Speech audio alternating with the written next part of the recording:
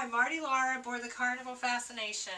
Vacationing for me has unfortunately been quite forgetting things. I've forgotten one trip that we went on, my formal wear, and then this vacation I forgot my makeup and my shower cap. So I've got a few pointers here to give you in case you forget your makeup, your shower cap, and also a little tip that's something that I love to bring along with me that aids in my convenience at traveling. So anyway, since I forgot my makeup, we went down to the shop. The store does sell makeup. It does not sell Clinique foundation, but I bought some BB cream from Estee Lauder, and it was quite pricey, but it works really great. And so one thing that I had to do is, let me get it out here. Well,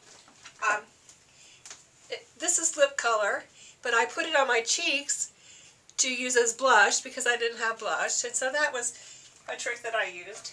And then also I forgot my shower cap, so what I did was flip my hair over and put a towel on my hair. This towel wasn't quite big enough, and got in the shower, and so then that way it just kept my hair from getting wet when I was bathing. And another thing that I like to show you is this little thing here. It's great for makeup. Scott has his shaving cream and his razor in here, but I use this. You can hang it up on the towel bar, and you just put your makeup in here and zip it up. So when you do not forget your makeup, it's a perfect addition to any cabin, and you can just pack that along in your suitcase.